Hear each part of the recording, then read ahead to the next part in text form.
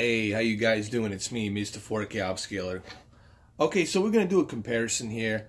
We're going to look at a 4K version of a Jurassic Park, which you are looking at right now, on 65-inch Samsung KS8000 versus a Blu-ray version. Please do keep in mind, this is an old movie, 25 years ago. And it was shot in 35mm Panavision camera. So it's pretty much the same camera Spielberg used on Amistad, used on Schindler's List, and next to his movies like Saving Private Ryan. Okay, so I just want to kind of keep that in mind. So there is going to be a little bit of grain. You're going to see a little bit of that grain, but it's a vivid grain, meaning there's a depth of vision on the movie. It's an excellent transfer for a movie that's 25 years ago. And we'll talk about how higher bitrate and high dynamic range definitely helps this movie. Not to mention that 8.3 million pixels that upscaled this format, this 2K format into a 4K with those 8.3 million pixels. So that even makes it even more sharper.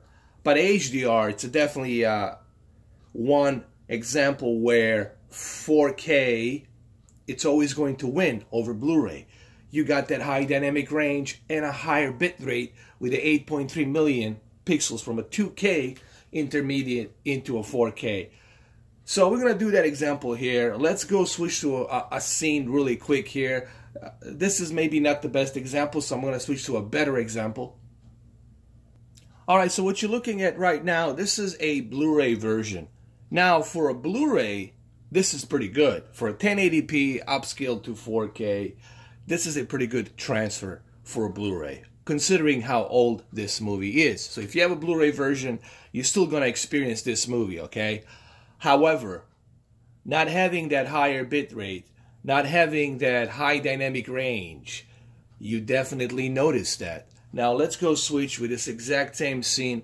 Let's go switch to a Blu-ray version in about 4K version. I'm sorry, this is the standard Blu-ray version. Let's go switch to a 4K version of a movie right here, right now, in about 3 seconds. 1, 2, 3. So here we are with a 4K version. Now the 4K version, the first thing I notice is that the red color, it's more vibrant. The green leaves out there and the forest, it's more visible. His shades with the gold outline, the leather seat, everything becomes more natural. That's because now you got a high dynamic range that balances that contrast and the deep dark digital levels with a wide color gamut, especially this TV that has a full wide color gamut. So now the color becomes even better. But let's go switch to another scene really quick. So here we are on the Blu-ray version. The Blu-ray version obviously doesn't have high dynamic range, so you're losing that full wide color gamut, you're losing that contrast ratio, you're losing that vibrance and deep depth of picture quality, so you're losing that. However, you are still getting a decent transfer. For a Blu-ray, this is still a great transfer considering how old this movie is. So Blu-ray, it's 1080p and it looks good upscaled, but you know, not having that higher bit rate, not having that HDR, it's just, you notice how much of that quality you're losing. But it's still good. Blu-ray's still good, but it's just can't be as great as the 4K and HDR. So let's switch to, with the same scene here, let's switch to a 4K HDR version. Let me go ahead, let me change that and put in the same 20 minutes, 15 seconds, same scene, in about 3 seconds. 1, 2, 3. And here we are with the HDR version. And of course, HDR, 4K, brings you that wide color gamut, and it pops here, especially with this television that has over 1000 peak brightness nits. And then you add that full wide color gamut, and this is a dramatic difference that you get. This is why I always recommend people buy a 4K version, because with a 4K version you get Blu-ray disc anyway, so you're not missing out. But yes, 4K has a higher bit rate, has a full wide color gamut HDR, so there's, of course, the movie's gonna be better experienced on a 4K version, not to mention a DTSX. Even on this CGI shot for a movie that's 25 years old, this is still great. This is still a great transfer. The colors really pop. HDR helps, guys. And this is the reason why people need to understand, even for an old movie like this, that's 25 years, that HDR still helps. That higher bitrate on 4K disc still helps enhance and sharpen that picture quality. And even on this shot, I went to the Blu-ray version at 21 minutes 24 seconds. Blu-ray still looks good. Don't get me wrong. You guys can do this for yourself. You always get a Blu-ray version, copy of a Blu-ray version available when you buy a 4K movie. So you can do these tests yourself as well. But I'm here to tell you, Blu-ray still looks good. It's a good transfer, but not having that high dynamic range, not having that 8.3 million pixels that are being implemented and mastered from 2K to 4K with a higher bit rate, you know, that's something you're losing.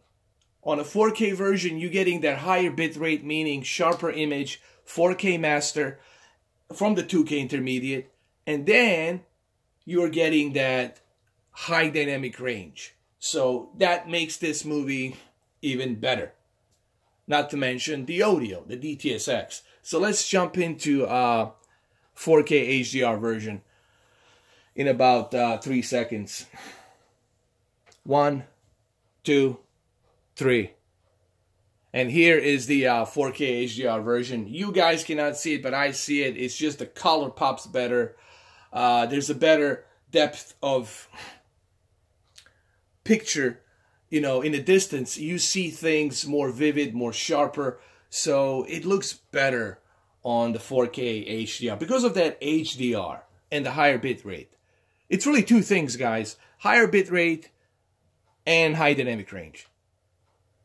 Alright, so here we are on the Blu-ray version. Blu-ray version right here. It's, like I said, still looks good, but not having that high dynamic range, it really, it shows you just how much you're missing. And of course, the higher bit rate, which also gives a more vivid imagery. Obviously, you guys cannot see that vivid imagery that I can see through my eyes. But yes, not having that HDR and not having that higher bit rate, it's definitely something you're losing on Blu-ray version. And you also are losing that lossless DTSX surround sound that's encoded to an even higher bit rate on audio. Higher decibels, if you will. So let me go ahead and switch to the same scene, 2140 right here, 21 minutes 40 seconds. And let's check out the 4K HDR Blu-ray version. I specifically chose these scenes because they are during the day. So let's go and switch to a 4K Blu-ray version in about 3 seconds. 1, 2, 3. And here we are on the 4K HDR. You guys can't see it, but I see it clearly. And the first thing that strikes me is the wide color gamut, peak brightness, all of that stuff. It's more balanced. It looks more natural. And this is why you want to go with the 4K HDR version. So yes, for a movie that's 25 years old, this is an excellent transfer. Well, there you have it, guys. Thank you for watching.